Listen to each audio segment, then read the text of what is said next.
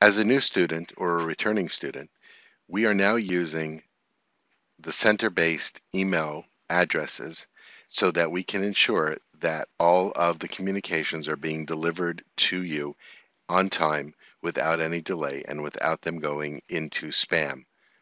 So therefore, every student is now receiving a .mail.cahe.edu email address.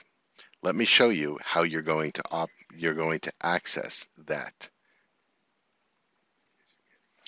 To access your new email account, you will be receiving an email in your own personal email account from Microsoft. The email will say on behalf of Microsoft. When you click on that, you will see the information that a new user account has been created. It will show you your username and your temporary password. Follow the instructions on the screen. So we're going to copy the temporary password. We're going to sign into Office 365. You're going to enter your password. You'll see that the email address that was created for you was already entered into the system. You can type in or paste your password in and click on Sign In. You could choose, if it pops up, to save your email address and information so that you could get in there later on. It will now ask you to update your password. You need to put in your current password and then your new password.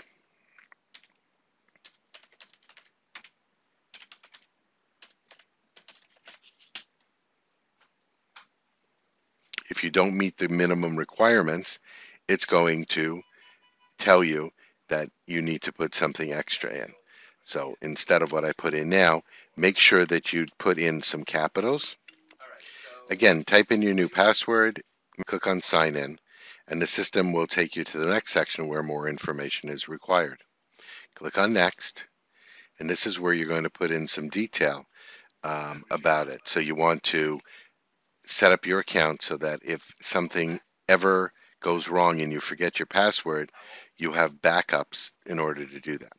So I'm going to just set up a backup email address, and I'm going to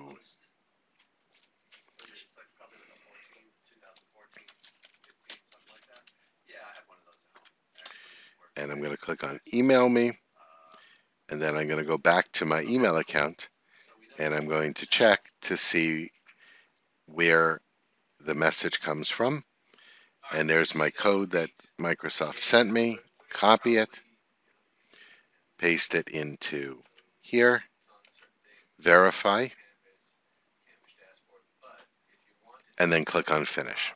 As long as you have one method, then it's all good to go. Stay signed in. I like to keep that there. Say yes. And now you are in Office 365. Just a quick view of Office 365 as part of the package, and the reason we are giving you the email is for a couple of reasons. Number one, you now have access to the entire suite of Microsoft programs. So you have Word, Excel, PowerPoint, OneNote, SharePoint, things like that. So you'll be able to do work, do spreadsheets, and everything else, and this belongs to you now to use. In addition, Outlook is where you're going to be accessing your email.